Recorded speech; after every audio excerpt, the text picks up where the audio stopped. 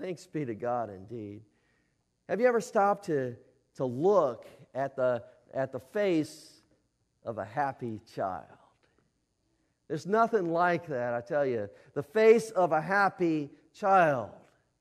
Nothing says happiness as much as that smile, right, on a child's face. Especially compared to sometimes when they're not smiling, right? But in their innocence, children can overlook so many of the tragedies of life. And they can find happiness really in themselves. Happiness shines through kids. But as we grow older, we all maintain this lingering desire to shine like that, to shine like we once did. We often try to recapture those, right, those shining moments of our childhood. Now, our Old Testament reading this morning, it tells us that when Moses got back from Sinai with the tablets of the law, his face shone like that. There was a brightness about him. In fact, the text says that Moses' light was so bright that he had to put this veil over his face because without it, he was frightening people. See, it's only the reaction of people to him that he became aware that that particular shine was on him.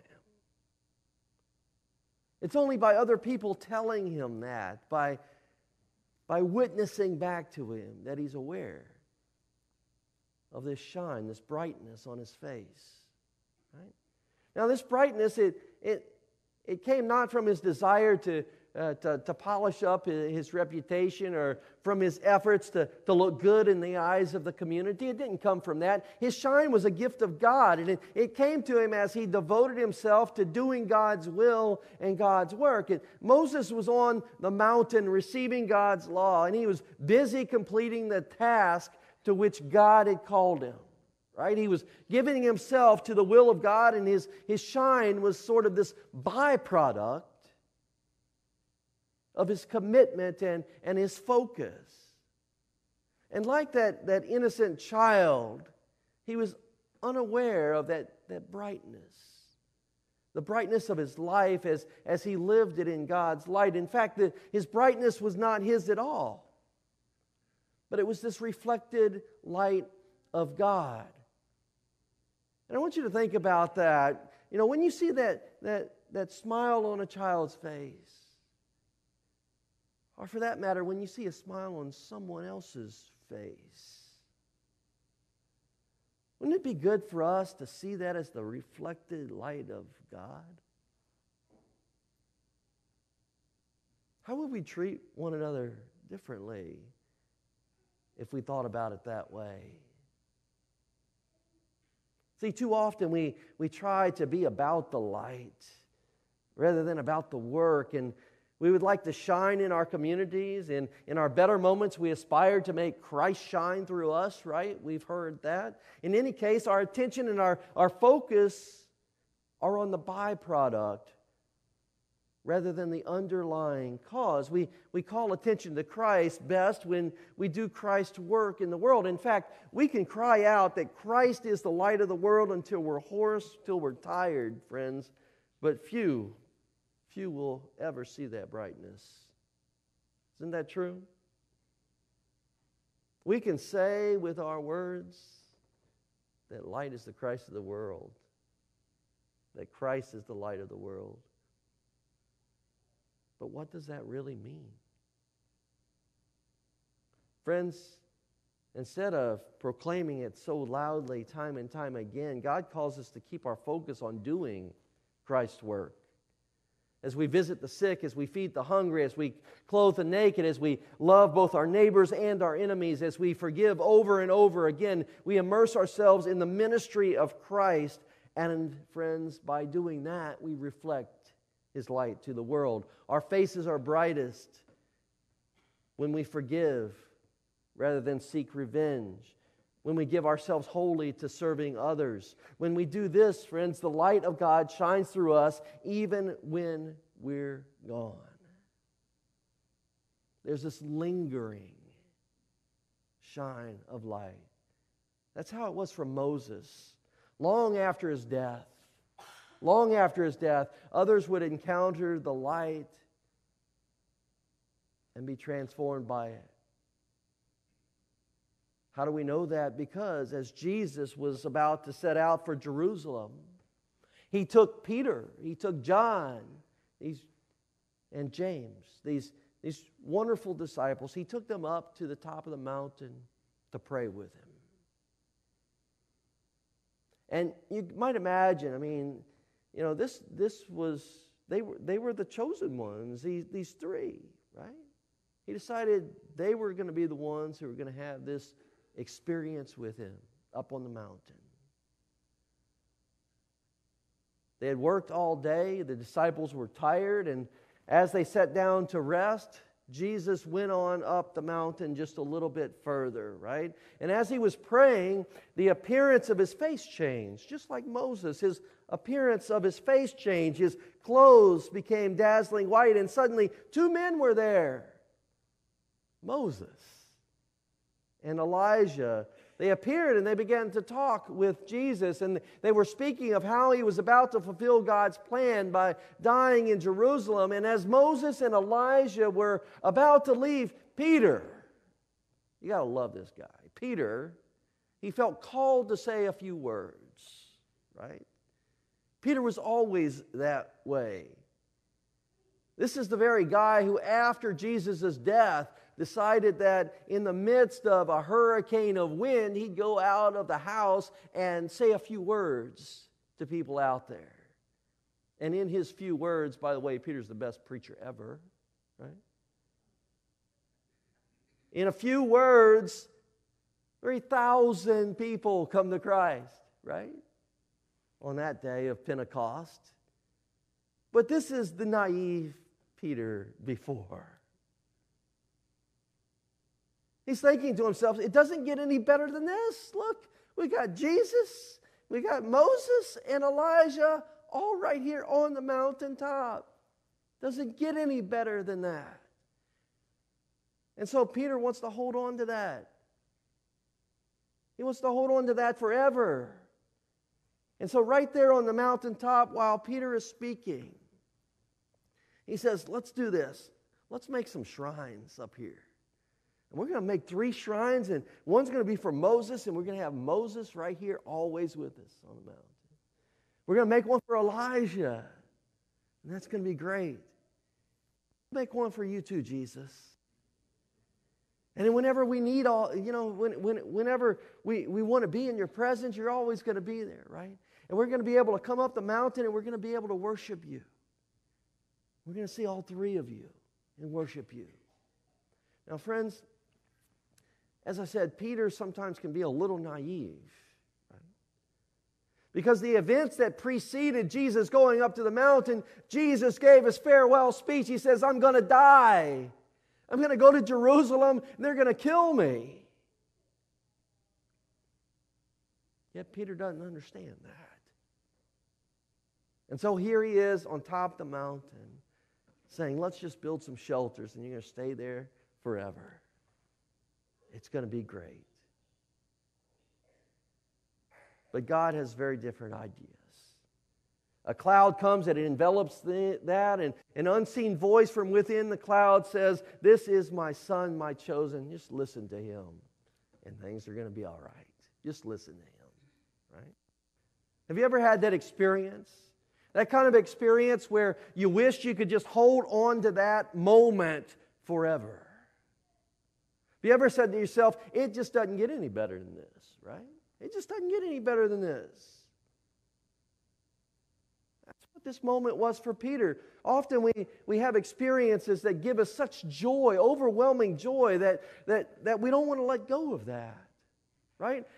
Is it any wonder that he wanted to do something, right, Peter? That he wanted to do something to preserve that moment?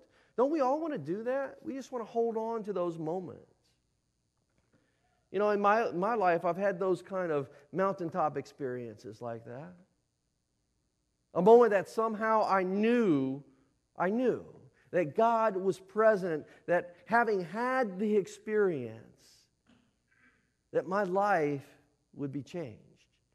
And there was no going back. You know, a few months ago, I received an email from the Alumni Association at Rolla. And they were looking for stories related to the best or the worst summer job that alumni had when they attended school there. It's a simple email, and I couldn't think of a particular story, and then I started to think about that. It got me thinking. I don't know, maybe it's because this year has been a year of transition for me and our family, but God took the time to remind me of one of those special times in my life. Between my sophomore and my junior year, I took a job with an offshore catering company as a galley hand, helping to prepare meals for the roughnecks and the engineers, the ones who actually did all the work, on an offshore oil rig way out in the Gulf of Mexico. I remember that job not only because of the experiences that I had and the nature of the work, but because I left behind that summer a girl, right? And I got to thinking about that. I'd gotten to know her as we spent a semester together in the wonderful classes of French and biology, right? Right? And now that the semester was over, I found myself 700 miles from the one that it seemed I was just getting to know, right? And spending a couple of weeks on an oil platform, that can make one think a little bit. And I did something that some of our young people have no idea how to do. I wrote letters, right? I wrote letters. Now, I couldn't send them except all at once, right? But I wrote letters. And as the summer dragged along and her birthday approached, I knew that I wanted to do something special for her, right? So I got in the car and I headed out on what was supposed to be a 12-hour drive. Now, my kids will tell you that they have a name for me. It's called Long Way Lauren, right? Now, you think I would know how to get, right, from New Orleans up to Rolla, over to Steelville. But it didn't work out that way. I missed a turn. I couldn't believe it. And that 12-hour drive became a 14-hour drive, and I ended up in Springfield, right? For some of you who know this geography down here, it's a long way away. And when I finally made it to the house, later than I was expected, right? She was standing there. She was waiting. She was concerned, right? And then she was elated. And she did something that I'll never forget. She smiled. She smiled. And with the long embrace that followed, I knew that God had blessed us with something special, and I never wanted it to end. And I wanted to hold on to that moment forever. But like Peter, this was a short trip. I knew I had to be on the road again the next day to meet a helicopter, to fly back to a platform somewhere in the Gulf. But that moment, friends, that moment, that carried me through the summer, and that girl that I met and got to know, I've been married to for 26 years. You know, that moment, it changed my perspective on life. It's become a part of me and who I am, and I believe that's how God works. That's how God works. He allows us to experience life and transforms moments into something bigger than that. And I believe that it's these moments that prepare our hearts to meet the challenges that we experience in life. Confused, tired from the night's events, the two disciples, or the three disciples from Jesus, they came down the mountain, right? But before they could even reflect on that experience that they had, they found themselves in the middle of an uproar over a failed attempt by the other disciples to heal a child suffering from seizures. And faced with the crowd now, they may have wished, friends, that they could have stayed back on the mountain. See, one of the difficulties in life is that we can't stay there. We can't stay in those moments. We can remember them, but we can't stay there. Like Peter, we want to preserve those experiences forever, but God doesn't call us, friends, to stay there. Because there's always suffering. There's always anger. There's always confusion. There's always hurt that awaits the attention and ministry of those that have been on the mountaintop.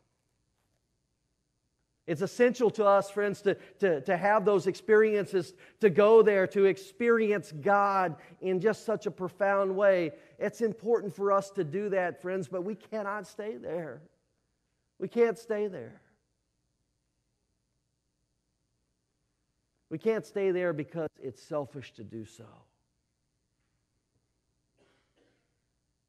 Because that experience is not just for us. The light of Jesus is not only for us, but it's to be reflected right through us to the hurting world. Sometimes we'll find ourselves in controversy in the midst of crisis. We'll face that angry crowd. But once we have seen the glory of the Lord, we carry that with us in our hearts, friends, and that shows through us. It shows on our faces as confident children of God. We can face this world. With God's help, friends, we can change this world as well. Friends, I'm reminded of another reference to a mountaintop experience by a preacher named Dr. Martin Luther King Jr. He prophetically illustrated what it means to have gone to the mountaintop, right? And to return to do God's work. His last public speech in Memphis, he said these profound words. Well, I don't know what's going to happen now, but we've got some difficult days ahead. Friends, that's prophetic. But it doesn't matter with me now, he said, because I've been to the mountaintop. And I don't mind like anybody. I would like to live a long life. Longevity has its place, but I'm not concerned about that now. I just want to do God's will. And He's allowed me to go up to the mountain, and I've looked over, and I've seen the promised land. And I may not get there with you, but I want you to know tonight that we as a people will get to the promised land, and I'm happy. I'm happy tonight, he said. I'm not worried about anything. I'm not fearing any man, for mine eyes have seen the glory of the coming of the Lord. Wow. Friends, only a few short hours later, he was killed. He knew what it meant to go up the mountain. He knew the difficulties of carrying that message to the lowest valleys of the world. And friends, God calls us to the mountaintop to show us the world from a different perspective, to show us where the hurts are, to show us where we've come from, but also to show us where we must go. He calls us to the mountaintop to see what is before us, but He also calls us there so that we can remember where we've been. And He calls us there not to stay there, but He calls us to go down into the valleys. Friends, when we go to the mountaintop, when we allow the Holy Spirit to work in and through us in the name of our Lord Jesus, we will never be the same. We will never be the same. Because Jesus calls us to move constantly back and forth. Back and forth from the top of the mountain to the valley of human need. And friends, if you look at your own life, you'll see that pattern. You'll recall those wonderful moments that you've experienced. But also with those wonderful experiences, you've had some pretty bad ones too.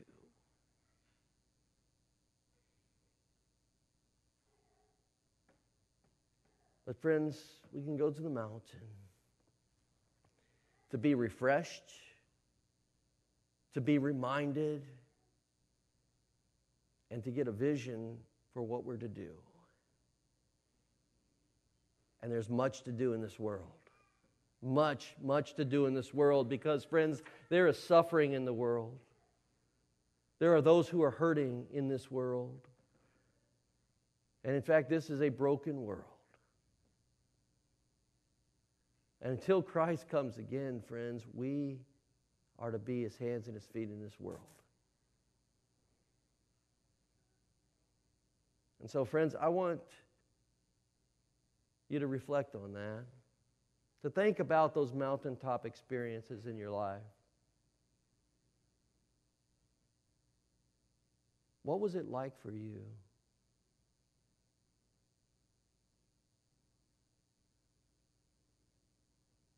How would it be to approach those difficult times that are ahead, knowing that you've been blessed by God?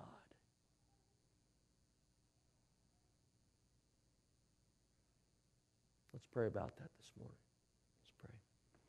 God, we come before you today, Lord. We hear of those mountaintop experiences, and for most of us, Lord, we can remember those times. Those times that remind us